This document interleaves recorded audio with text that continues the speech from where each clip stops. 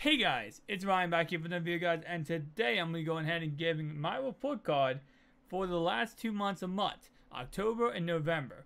Now I did this report card system and you guys seem to love it when I did it in end of August and the end of September. Now I did not do one for last month, October, and the reason why is because I wanted to wait till the end of this month, knowing that we would have 2 holiday promos and we could kind of give EA a better report card for these last 2 months, right? So that's why I went ahead and waited, and let's go ahead and get right into it. Now, how I do this report card system, guys, is I'm going to go ahead and separate it into different factors. First off, we have promos, we have gameplay, we have, of course, content, which is sort of the promo. We have the system of the game, like new stuff added to the game. For example, Solo Battles Blitz, what is it? Duo squads, that kind of stuff, that kind of basic stuff. And also we have gameplay, and of course gameplay is a very important part of this game. There's no reason, if there was no good gameplay, then there's no point to build a squad, right? So let's go ahead and start off right away with promos. Now promos for this last 2 months were actually, as I said, awesome, because we had 2 holiday promos. Every single year, of course, as you guys know, we have a couple holiday promos. We have, of course, Thanksgiving, Halloween, Christmas, Thanksgiving, and of course we have Easter. Those are the holiday promos. If I'm missing one, I'm sorry. A little tired, so I might miss one promo. Nonetheless, though, we have those major promos. In the last 2 months, we had those promos released into the game.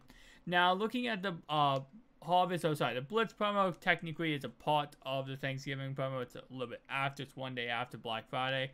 But the Harvest promo, of course, was a very awesome promo. The only downside of this promo, of course, was going ahead and having the cornucopia pack, or as they call it, a potluck pack, which was a complete waste of coins and not worth it at all. So, of course, that was a downside and kind of made the Thanksgiving promo in a little bit not the greatest, just because that pack was awful. But the solo challenges were great. You could farm the solos, you could get them done. Easy peasy. Easy coins, okay? So that was not a bad promo. Of course, the Blitz promo was more money inducive, but again, they had solo challenges that helped out a lot. So those 2 promos, honestly, I've got to say, were one of my favorite promos, even though, yes, it did go ahead and cost money to do some of the Blitz sets if you were going ahead and going for the Deion Sanders.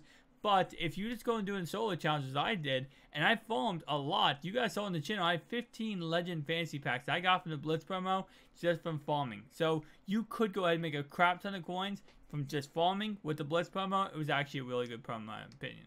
So we have, of course, the most viewed promo, which was mixed up between MUT Heroes and Night Guardians. Both of those promos together, honestly, pretty decent promo, not bad at all. You did go ahead and get a free what's it called? Not MUT Hero. My bad. MUT Monster. You got a free MUT Monster for going ahead and doing solo challenges. You didn't get a free Night Guardian. You got a fancy pack, but you got a free MUT Monster, which was nice. A 90 overall card, and I definitely love the fact. Same thing with the Harvest promo. You got a free 93 overall card for doing solo challenges. So I definitely love that, and I think that was honestly the best thing EA has been doing a lot more. I know they have done this in the past, and it kind of feels like at the beginning of this year, they got away with this, or got away from this. And it's just going ahead and giving us a free card from doing solo challenges. Even if they do go ahead and do what they did with the Harvest promo, where they cut the training in, I think, not more than half.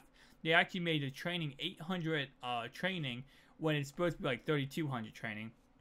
And if they do that, it's nice to get a free NAT card from doing solo challenges, and kind of every promo that comes out, you can upgrade your squad even if you're not spending money on the game. And I love the fact EA did that, and I gotta give them great props for doing that in the Harvest promo and, of course, the Most Feared promo. They didn't do that in the Blitz promo, but again, the Blitz promo was more about just getting the tokens, completing the sets, that sort of thing. And again, Night Guardians, kind of weird addition, second part of the promo. You couldn't go ahead and get a free card, but you did get a fantasy pack. You also win it if you did solos, and also you got a what's it called? You got gems you could add to your players to give them +6 speed. We had a 99 speed Lamar Jackson. Yeah, crazy. But the whole entire last 2 months, I'm gonna give promo wise A+. I think the last 2 months of promos have been fantastic. Now, of course, next month is the Zero Chill. December is Zero Chill promo. Whatever comes out before the Zero Chill promo, I don't know if it's going to be like all TTP, which is Road to the Playoffs. I don't know what they're going to do before the Christmas promo comes out. We'll have to wait and see on that one.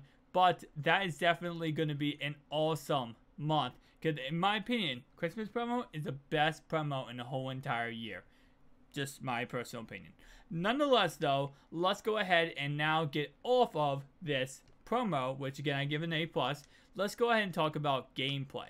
Now, gameplay has been addressed in many issues with updates. Of course, we had the famous November update that did not update anything, and then they released another update that actually did fix a lot of key issues.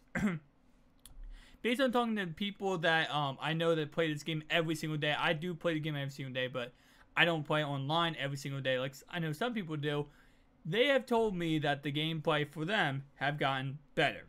Not every issue is fixed, but it has gotten a little bit better. And honestly, looking at the patch notes, it does look like EA is fixing a lot of issues. Now, I'm going to give it a B+ because, again, it is a step in the right direction. Now, the major issue when it comes to fixing any kind of gameplay in Madden is that, and it's nothing against, you know, I mean, it's a, I want to say it's a glitch in the AI, right? But anytime they update the game, people will always find exploits. That's just how it works. You play Fortnite, you play Madden, you play any video game possible. If someone can find a way to exploit the game, to win it, to do whatever they can to get a dub, they're going to go ahead and do that, right? And that's the fact of the matter is. A lot of you guys watching me, you would never do that because you don't believe in cheating in any video game. But some people, they do. Now, when I'm saying cheating, I'm only saying when people desync people, pause glitch people, that kind of stuff. I don't believe it's cheating if you run a play that gets open or whatever. If you can stop a play, it's not cheating. Even though some of these blitzes that people run are insane and they can just get like 1 second heat to go ahead and destroy you. It's not cheating if you can technically stop it. That's my opinion. But nonetheless, though, I know EA has fixed a lot of those issues. It fixed a lot of the blitzes that came in within 1 second. Personally, myself, I still have glitches in the game. I did a solo battles, I think the other day, and when I ran it, my fullback lined up in front of my quarterback. It hit my, the ball hit my fullback, caused a fumble. They got the ball back again. Stuff like that will still happen. But I do believe EA's trying their best to fix a lot of issues. So I'm going to give it a B+. Yeah, let's give it a B+ for gameplay. But again, it kind of comes down to the fact that no matter what EA fixes sometimes, people always find an exploit to kind of go around that fix, right? So let's go ahead and talk next, and that's going to go ahead and be solo challenges. Now, I don't believe I've covered solo challenges in my past one that I created, my past what's called grading system. But the reason why I want to cover solos is obviously this is a major thing the Madden community loves to go ahead and have added to the game. Obviously, because it is ways to make coins, right? Ways to make coins, way to grind, stuff like that. And solo challenges are always great. Now, the solos, of course, that kind of relates with the promos. And, of course, I did give it A+ to the promos. But solo challenges are a little bit more than that. Because, obviously, it's not just about the promos. It's also about, you know, what are added to the game. And recently, I believe it was with, I believe this was in November, I believe, if I am correct. You guys can correct me down below. This came out in November, right? The Journey? Or, no, this came out in October. I can't remember off the top of my head. It's October, November. But the Journey coming out definitely was a very awesome thing. Now, of course, if you went ahead and completed this whole entire thing, you did receive, I believe it was like a 100,000 coins. And you also receive all these gold player packs and gold premium packs. Now, I personally did not like the rewards. I like the rewards better with the first Journey than the second Journey. I didn't think this was really that great. I grinded out the whole entire thing. Did not get anything good from it. Again, I like the first Journey better than the second Journey, which is right here, cross country one. Mainly because of the fact you got a little bit better packs from this. But it was still a pretty decent Journey. Now, of course, in the last 2 months, other than Journey, we have not gotten too many other solos outside of promo solos. So I'm going to go ahead and give it an A-, because we haven't really gotten too many non-promo solo challenge sequences added to the game, right? So that's what I'm going to go ahead and give it for that. And again, Journey wasn't the greatest. I would not give Journey an A+. let's go ahead and finalize this off, guys, by talking about modes added to the game. When I'm not talking about them adding a brand new mode, because obviously they did not do that. What I'm talking about is certain things like solo battles, blitz, duos, squads, blitz, stuff like that, right? So stuff that was a limited time that added to the game, and of course went ahead and made your experience a little bit better, right? So let's go ahead and talk about, first off, double XP weekend. Obviously that was added to the game. What was it, twice, three? I want to say in the last 2 months, I know we had it happen at least once or twice. Yeah, once or twice. That is honestly amazing, right? Definitely whenever you can go ahead. Usually they do it whenever the level increases, goes up, which we do know that this will happen sometime soon, because I believe the data mine said it can go up to 80. I believe it was 80 is the top max level. So we can go ahead and probably get a level cap sometimes, or increase sometime soon. And of course, with double XP weekend, helps out plenty if you're on farm accounts or if you're on your main account and you want to level up your account. Solo battles blitz is actually something that I really love, and probably my favorite thing they did this year. And that's, okay, I do not know why I kept doing that. Anyway, so solo battles, okay, so it's completely, okay, I'm guessing it's doing this because I did not put my solo battles for this week, so it's going to keep doing that. But solo battles blitz is a great thing they added this year, and well, obviously I added solo battles, but solo battles blitz, it lets you go ahead and, you know, get rewards each and every single day that they do go ahead and have that event out. That is an A+ in my opinion. I love that fact. It's, if you know, solo battles, it's not annoying, it's not difficult to complete, but it is 13 full games. And the fact of the you know, they released the thing where you can do 4 games in one day and then get rewards the next day. What it does, in my opinion, is for the people who can't grind out 13 games, right? And let's say they might be off on a Wednesday, off of work or school, they can go ahead and grind that out, get it done with, get the coins, and then do whatever they have to do if they can only get on Madden one day. I love that fact. So I love solo battles blitz. I'm going to give that an A+. That's probably the best thing I think they added into this game in quite a while, especially the last 2 months, was the solo battles blitz. Obviously, I don't know when that actually was first added. I can't remember when that was first added, but solo battles blitz, fantastic. Definitely love it. Nonetheless, though, let's not go ahead and go to solo battles without us getting spammed by that screen. I know it's telling me that because I did not do my solo battles yet. Nonetheless, though, that's pretty much it, I think, for the video. I mean, obviously, they added a couple more things with the level increases. I gotta say, level increases have been pretty decent. It hasn't been a too long of a time before level increase, actually increases. Do love that. Overall, though, I gotta say, looking at Madden the last 2 months, I'm going to give it a B+. I think there's a lot of issues that, you know, with obviously gameplays. I feel like it's the #1 thing that's an issue when it comes to Madden. But there's a lot of issues that, you know, EA is, I feel like, fixing to a certain degree. Obviously, the promo and the content coming out is amazing, and I love the content.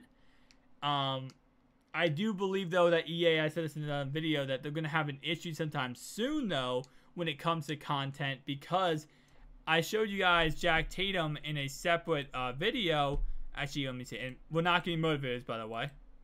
I do not believe I have. I don't think I have this picture up. But I showed you guys Jack Tatum in another video. And that another video, you can see Jack Tatum. I know someone commented this, and I'll go ahead and just talk about this.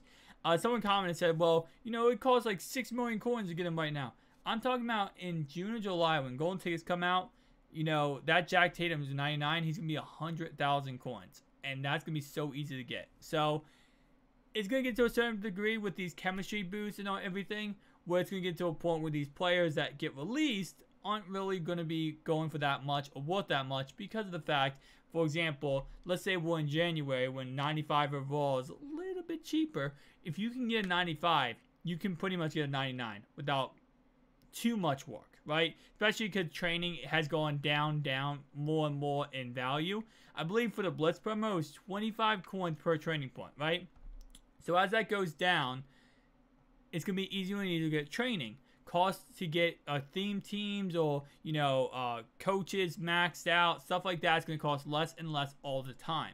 So I hope you guys understand what I'm saying. It's going to be a little bit weirder when it comes to cards releasing later in the year, because unlike previous years where chemistries weren't as OP or the power-up system, obviously with Legends, wasn't so OP, it's going to be interesting to see how they work that out, because we are going to be seeing a Michael Vick, for example, Ultimate Legend. Most likely you can power up the 92 Michael Vick to the 97, and again, if you already have him maxed out at 92, is he really worth the upgrade? But, so overall, I'm going to give Madden, again, a B. I'm going to give it a B+ for the last 2 months. I think there's a lot of things EA did correct. A lot of promos that they added I really like. Again, I can't complain about the last 2 months. I don't feel like they did anything too bad. So, guys, I'm going to be going ahead and giving one more report card for this year, which, of course, will be in December. It will be the end of December, January. I'll try to make it January 1st, kind of like I did with this video, which is, the end of November. Tell me down below your thoughts and opinions, and what would you grade Madden the last 2 months? Obviously, a lot of you guys have played Madden more when it comes to gameplay-wise than I have. So definitely tell me down below and voice your opinions down below. I'd love to hear them. See you guys in the next one. Peace out.